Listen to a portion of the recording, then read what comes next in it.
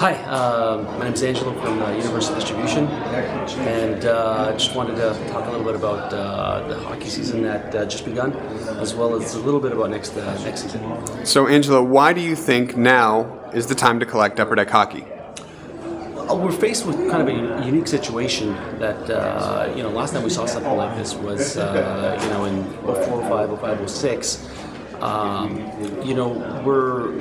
We're in the middle of a market that's probably starving for product. I mean, we're going to go the next few months with very little product. So there's some unique opportunities out there with products that are probably shorter than they've ever been in the past.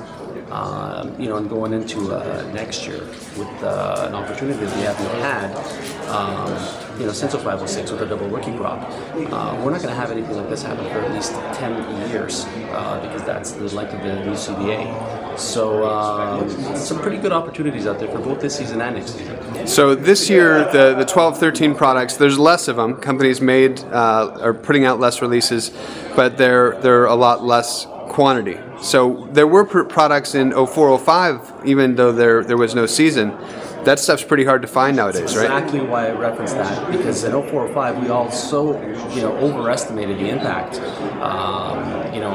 in the marketplace of not having a season, that we reacted a little too harshly. So the fact was, good luck finding a 04-05 product right now, and we're going to be in the same situation, I'm sure of it, over the next few years. There's some really good opportunities out there right now with some products, and we're seeing it with Artifacts, with UD1.